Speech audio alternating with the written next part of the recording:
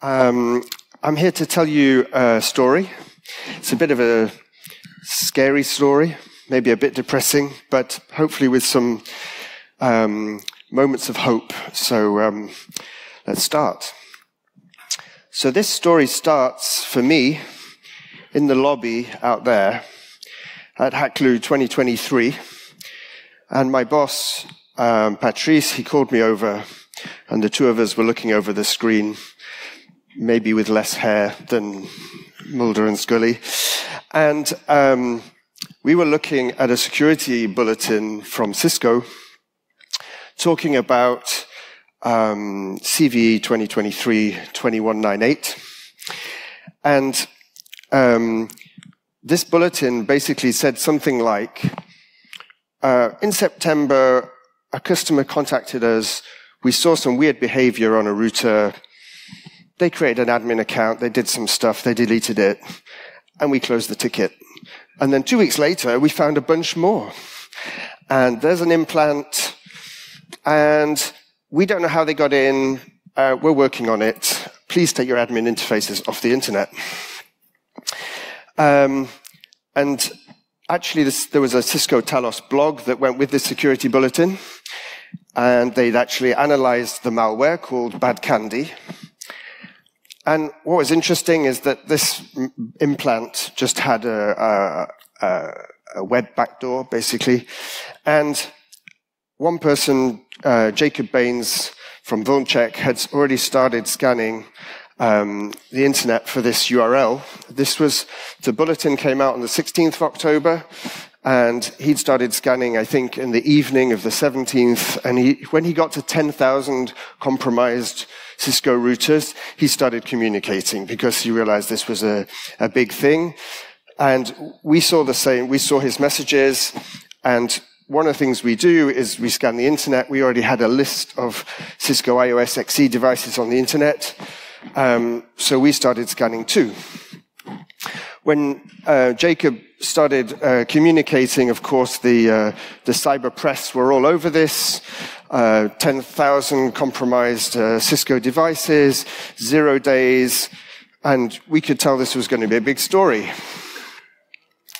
So yeah, we ran our first scan, and we got the results on the morning of the 18th of October. And there were 80,000 exposed iOS XE devices, and 53,000 of them were compromised. And because this was like a big story, because it was, in all of the bleeping computer, everyone was talking about it, I was expecting this massive response from the cybersecurity community that we were going to be all over this, and within a week there was just going to be nothing for the adversary to use. And you can see we scanned a second time just to check our data, because we were like 53,000 is really a lot. And then we scanned each day, and this number was really going nowhere. By the end of the week, that maybe 15,000 out of the 80,000 had been taken off the internet, which is some kind of response, but it's a bit of a small one. Now, before I go any further, I've got a surprise for you. I know you'll be excited about. It's because I guess not everyone here is either a cyber unicorn or a network engineer, and so you have a mandatory training now on iOS XE. What is it? So from an architecture term, iOS XE is all of the software engineering genius of Cisco iOS running in a daemon service on top of a Linux kernel. And because it's a Linux kernel, it will do everything that a normal Linux box will do.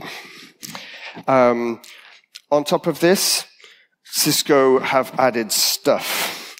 I don't really know what this slide is trying to say, other than attack surface. One thing I have investigated is that it comes with a bunch of APIs for the old iOS daemon. So for example, there's just a Python module. You can just do import iOS, and then there's an iOS object, and you can run commands. You can set config from Python script. Super handy, right? I took this left-hand screenshot from the Cisco marketing site. It says, for the future of work. It's just not your work, it's somebody else's. This is a YouTube video where a Cisco engineer helpfully shows how you can start a Linux container with a desktop, and you can run a Wireshark with a GUI, all on your Catalyst switch. So red teams, if you're stuck for ideas, next time you know where to look. Third module of your mandatory training is hardware. What do iOS XE devices actually look like? So you've got everything really from the top left-hand corner are what are called ISRs. I think it's integrated services routers. These are the kind of smaller, still enterprise hardware, but it's kind of thing a telco would give you for your SD-WAN connection. And it goes all the way up to these bigger boxes. The middle thing is an ASR. That's probably what the telco would have at the other end. And you can see redundant power supplies.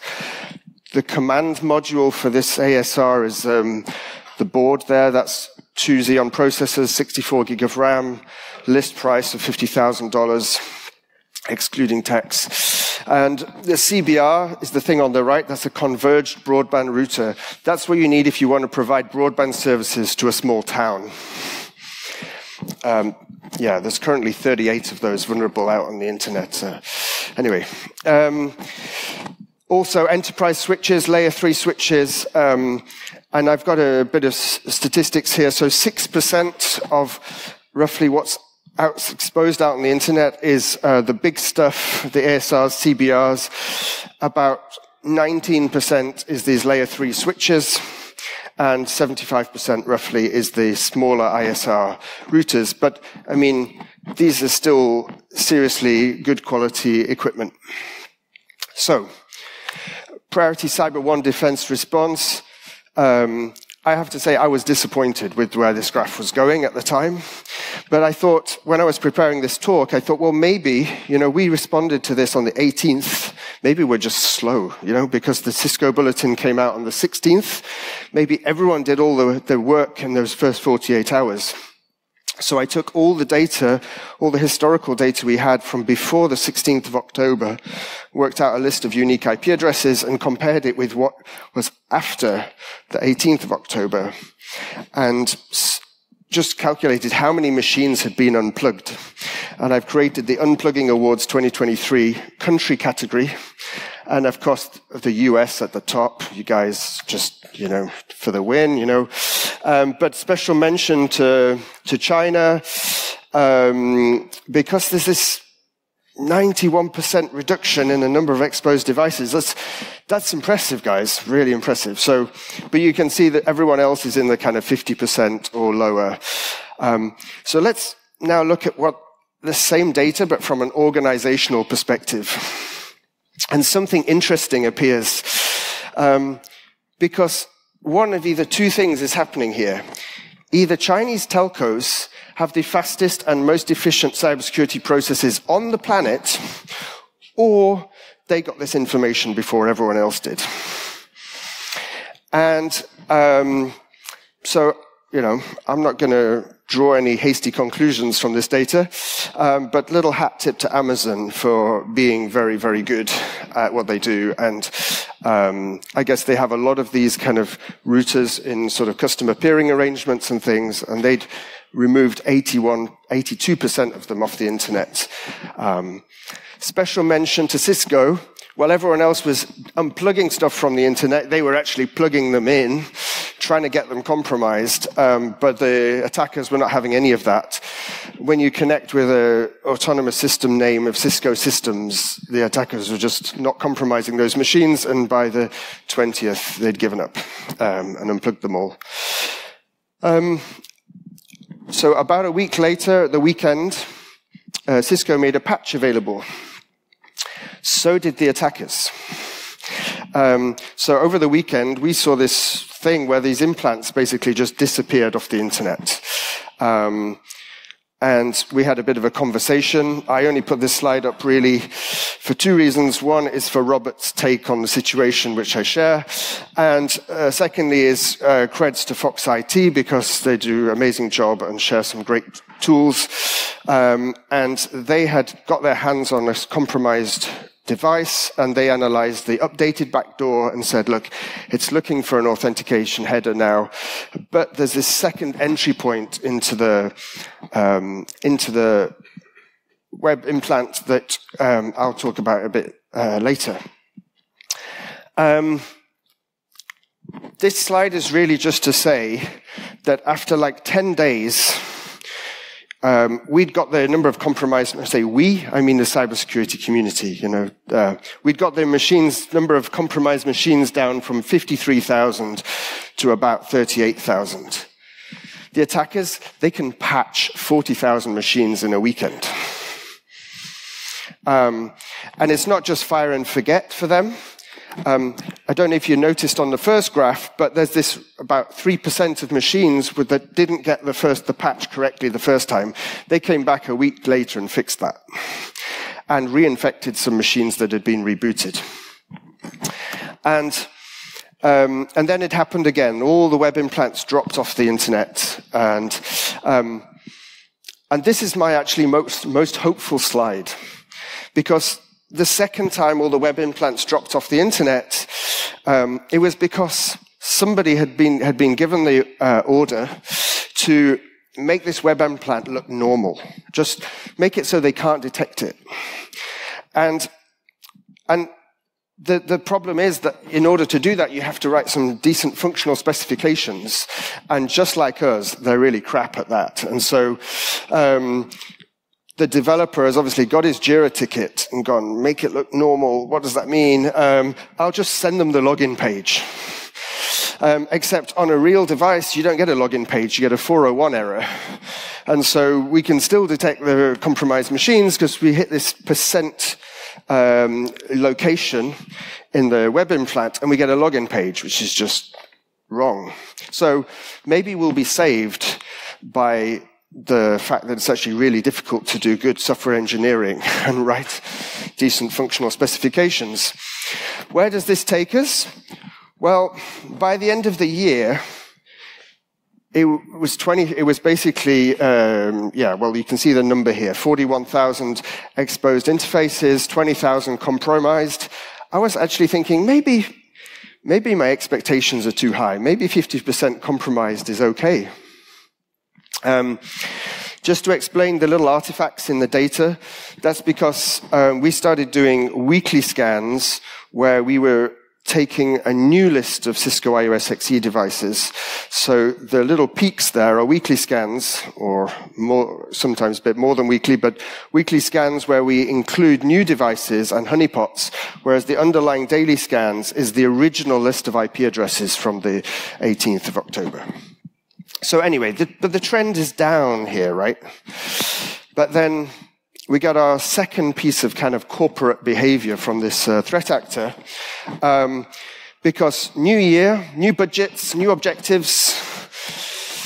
And so, about 2 weeks into the new year, they launched a new campaign of recompromising devices. And that kind of trend continued up to the summer, and we were kind of running about 2/3, between 60 and 70% compromised. This is a pretty dark place, especially if you're the tech lead at Cisco Talos. One like. Yeah.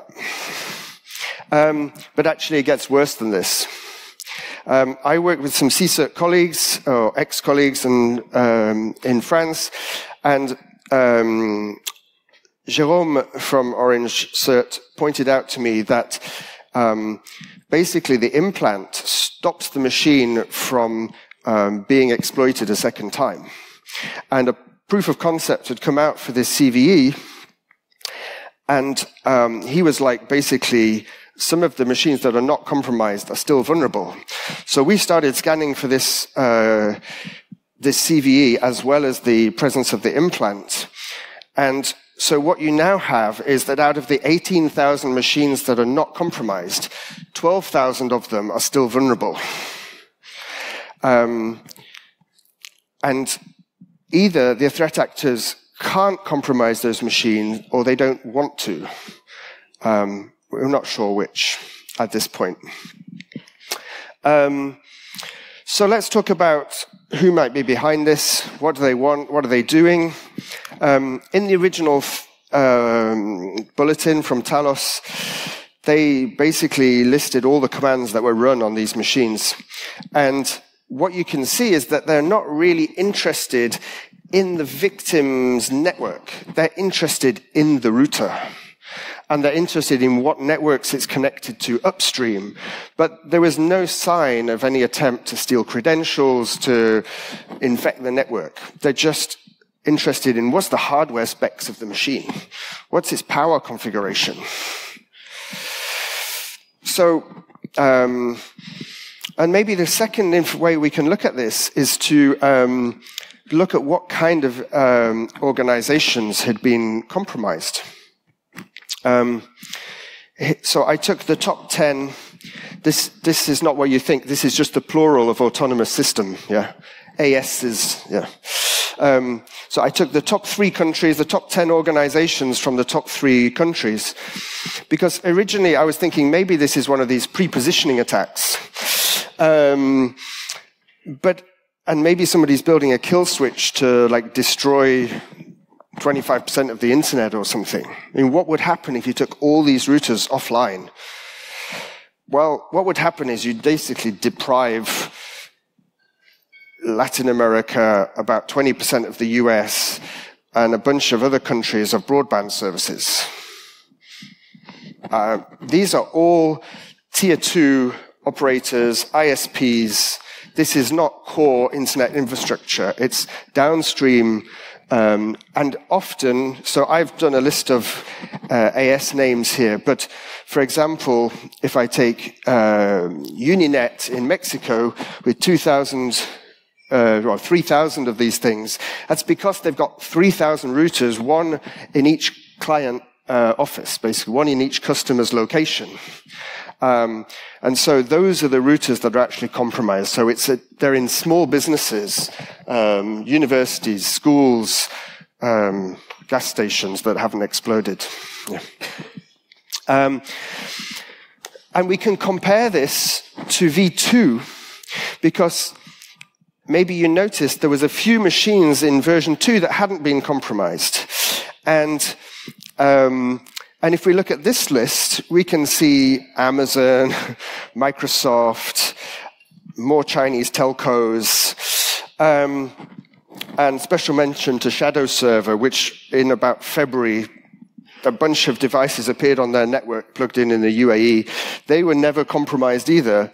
So the attacker is deliberately excluding these kind of gaffer organizations or known cyber intelligence operators and targeting these sort of tier 2 operators around the world. And when I mean around the world, I really mean around the world. I haven't found a single country without one of these compromised routers. And I've really looked hard. This is aggregated data. You can zoom in at any level, and whether it be a Pacific island or a European Grand Duchy, everybody has a compromised Cisco router. So let's just summarize who our adversary could be. Persisted, motivated, and capable.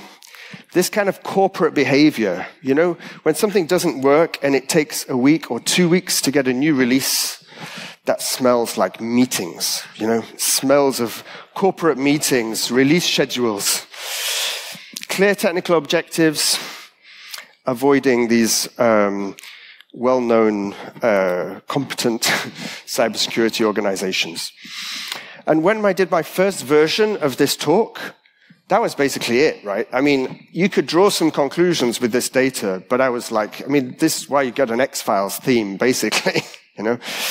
But on the 22nd of May this year, I got a surprise. Well, it wasn't really a surprise. This is one for the conspiracy theorists. Of course, the truth is out there at Google. And Michael Raggi put out this post from Mandiant, and he talks about orb networks. And I mean, maybe some of you had already come across this idea of orb networks. I had talked to CSERT teams, and I'd been to conferences where people had talked about, targeted attacks where every single connection came from a different IP address. And if you're going to do that, you need some pretty impressive infrastructure, right? With a big bunch of nodes. And, well, it turns out that the name for that is an operational relay box network. And I just pulled out this little quote from this blog post, because referencing those 12,000 vulnerable but not compromised machines. One of the things that these orb network operators are offering to their customers, the APTs, is the ability to rotate devices into the network and out of the network. So you have a reserve pool of devices. At least that's my understanding, given the evidence that I have.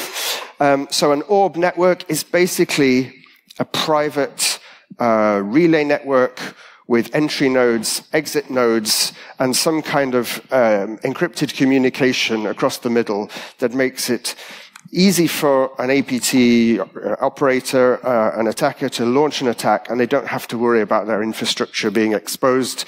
They just come at you over this orb network. And in this same blog post, and I have reached out to Michael and told him I'm doing this talk. In this ORB2, in his blog post, he mentions ORB2, and he specifically cites Cisco devices. And we know this is not Cisco Soho routers, because they're in a different ORB bot network. This is actually quite a complicated operation that uses Tor and their operational relay box network, and they have intelligence that this is used by APT31.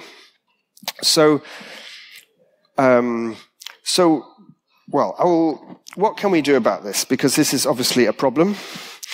Well, usual cyber hygiene, don't put your admin interfaces on the internet.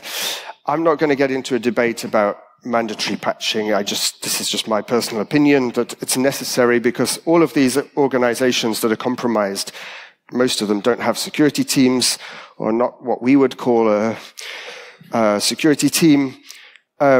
Notify the affected organizations. I've done my part. I've done a bit of cleaning up in my ecosystem. If you want to help, come and talk to me, and I will give you specific data about organizations in your area. Anyone from Belgium? There's one broadband operator in Belgium that needs help. So, but actually, Cisco already had a solution for this. This is this field announcement for cleansing enterprise switches of the implant. Basically, you just plug a network cable into the first port socket and it reboots the switch because it's badly designed.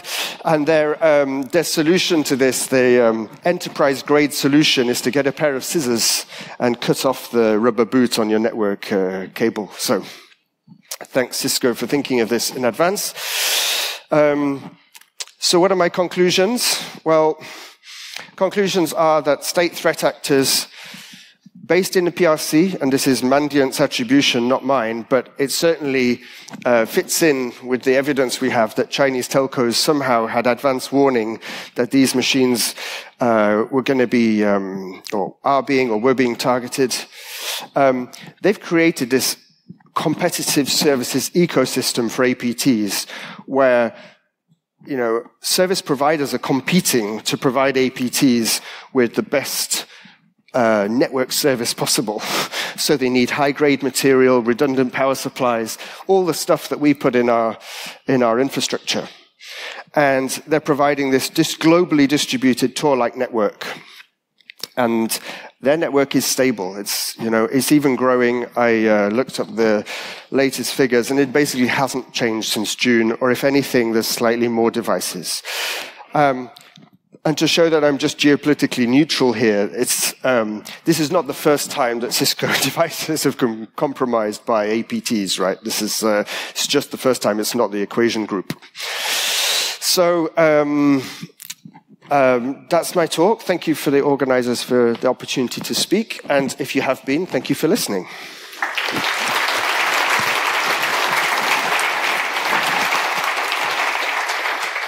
Did you know that in China, security researchers are actually, under law, mandated to disclose these vulnerabilities to the government before they can disclose them abroad? Okay. Yeah, I didn't know that, but yeah, this is, yeah. So that might explain the few days to patch inside China, at least contribute. Maybe it's not just an offensive capability. Maybe they use it to actually improve their defensive posture as well. Maybe they also use it for that. Yeah. 2 slides back, did I read vendor-driven mandatory patching? That sounds like backdoors to me. No, but I support legislation for mandatory vendor-controlled patching, opt-out?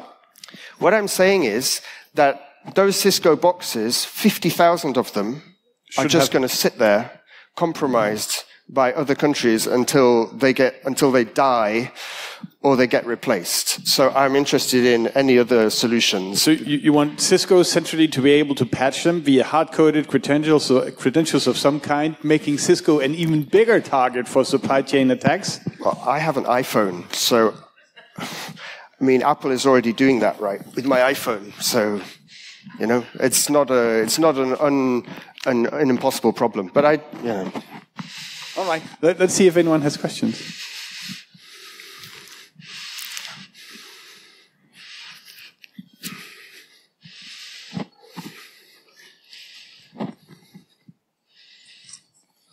Thanks for the talk.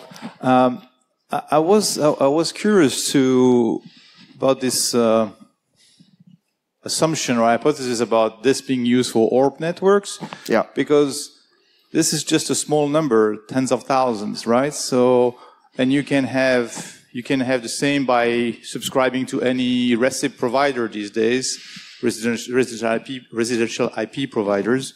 Yeah. And they have millions of IPs at their disposals for a very small fee. So what would be the advantage for the bad guy to use such a complicated system to gain access to these routers as opposed to just use mom and pop's machines which are just there happy to be used for proxy attacks? The router the difference is that it has a lot of bandwidth, potentially. Is there any sign that it could be used by booters to launch denial of service attacks and stuff like that? So there's been no intelligence about these machines being used for any kind of attack that I can find, right? There's been no mention. These IOCs don't crop up in random open source threat lists and things. My understanding of it, it's essentially a question of quality of service, right? These machines have got much more power than a home router. The threat actors have specifically profiled these machines. I mean, the scripts they were looking are returning data like how many CPUs they've got, how many power supplies they've got. So somebody is not just interested in, I've got a node with some bandwidth. They want to know about the actual physical device and what it's capable of. And so when you have a network with different roles, entry nodes, exit nodes, transit nodes, then with that information you could actually build a system and actually have some kind of guarantee that your devices are going to be able to ensure that, deliver on those roles. I think also,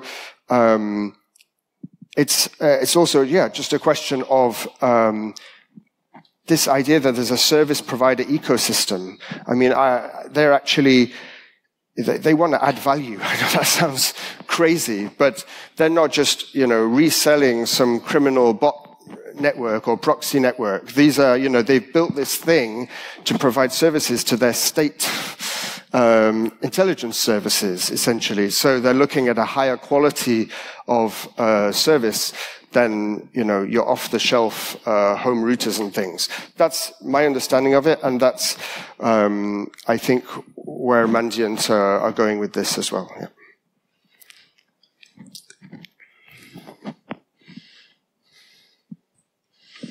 Did you contact some law enforcement about this?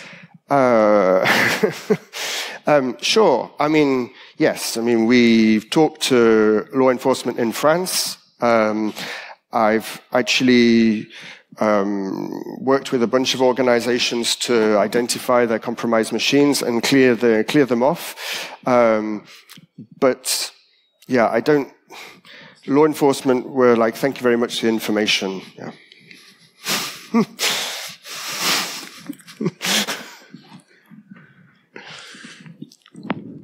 We shouldn't speculate, right? But sometimes you have to. I can't see.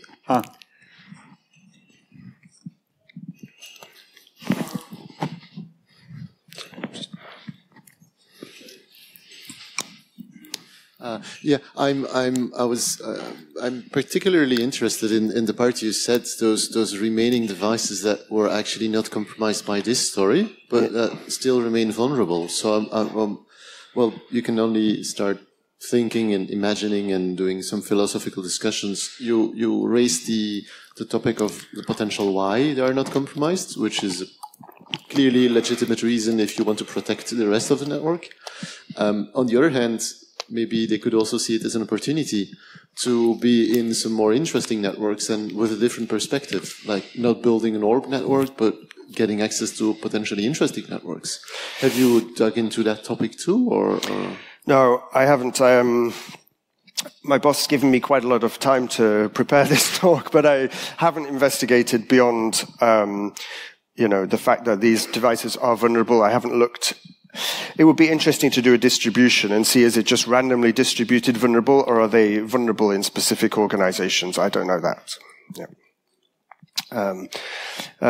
Just maybe you've seen, maybe you can tell this, but the background of my slides is if you exploit the vulnerability, you can actually just run Linux commands, and so this is uname/a, and you actually get the response from the router with its hardware version, kernel version, and everything, which is why we were able to get the stats for what devices are actually out there on the internet. Yeah. All right, anyone else? Yeah, Eric.